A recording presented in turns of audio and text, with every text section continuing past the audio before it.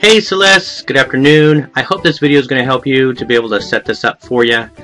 I'm going to try to go as step by step as I can. So as you can see here on my screen, I'm currently just at Google, okay?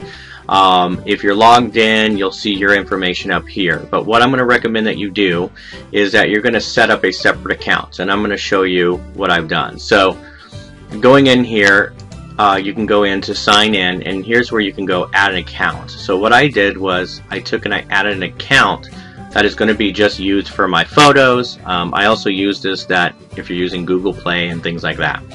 So once you're in here and you go through and actually set up this account, then you'll be able to access it. So from here, when you log in,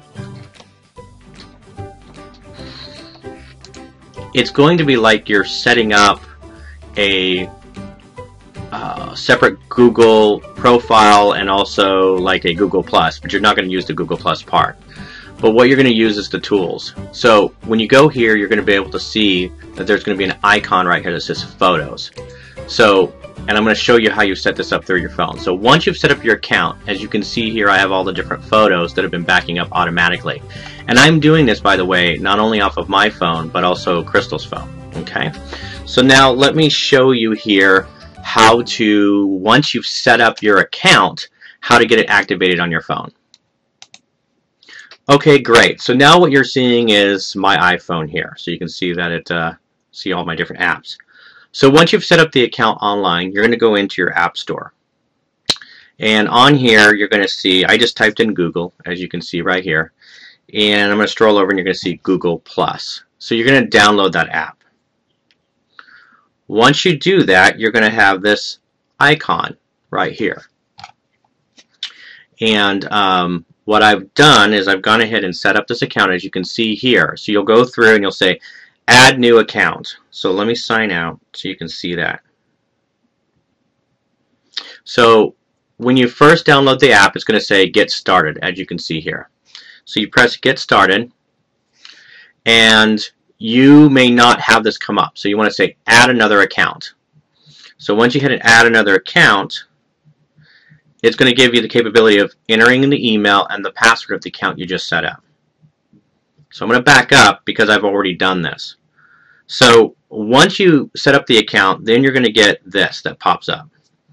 So it'll show your account, and then it's going to ask you, do you want to back up your camera?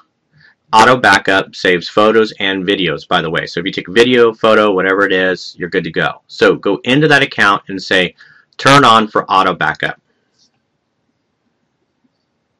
So I'm going to go back into that account that I have set up for this.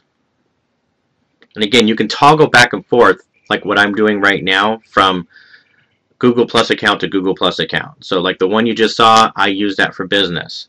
The other one that I'm using for my photos, which is this one right here, I have it all completely private, so nobody can see this.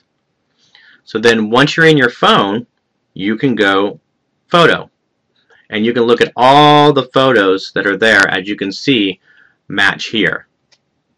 And you can also download these photos into your phone. So let's say I go, ooh, I want that photo, for an example.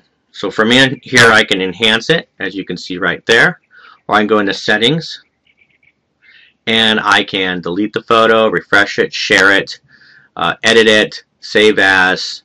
I can then copy it, to an album, or download it right directly into my phone. Or if you set up your iPad, it works exactly the same way. So anything that you take pictures on your iPad, on your phone, on your other iPhones, it will download into this account, and then you have full access to use it from any computer that has internet access, any phone, tablet, etc., etc. So going back, that's pretty much it. What you want to do once in a while, just to make sure, is that when you do have it set up on auto, you can just pull down, as you can see I'm doing there, and it will look to see if there's any other photos that needs to be backed up, and automatically then move it over here into Gmail.